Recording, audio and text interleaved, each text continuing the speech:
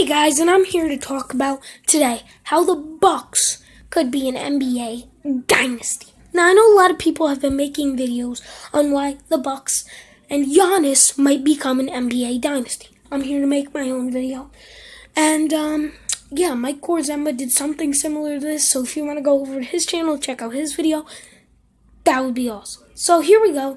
So today, here we are, talking about the Bucks. Now the Bucks, they've been an okay team. They are an okay team.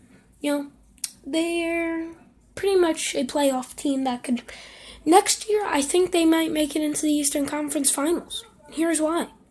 Giannis Antetokounmpo is a amazing player. Everyone knows this. He can do everything.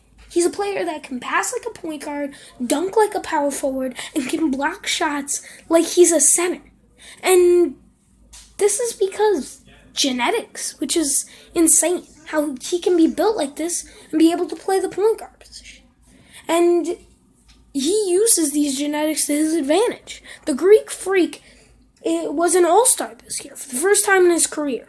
And that's pretty amazing, considering he's like one of the first Greek NBA players to do really well, this well. I think he might be the first ever Greek all-star. But he has to have players around him, which he definitely does. Chris Middleton, he's a pretty good shooter, and he can play the power forward position and the shooting guard and the small forward position, which is pretty amazing.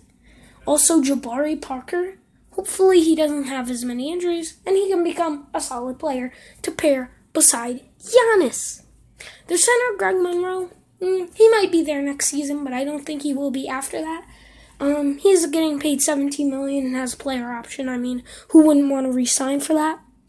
He's more of an offensive player, but really working on his defensive game this year. I mean, those 4 players alone can carry this Bucks team to a dynasty. But, you know, maybe they need more players, which I definitely think they do. Their bench is pretty okay. I mean,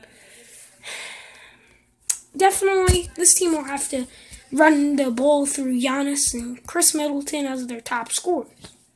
But yeah, I just wanted to come in here and talk about today. Maybe do a little bit of a different video. I felt like doing this video. I've had this video idea for like a couple weeks now, and I was like, why not get on the mic and record this? So yeah, this is why Giannis and the Bucks might will definitely become an NBA dynasty. Thank you. And if you can, leave a like, subscribe, and peace. Hey guys, and I'm here to talk about today how the Bucks could be an NBA dynasty. Now I know a lot of people have been making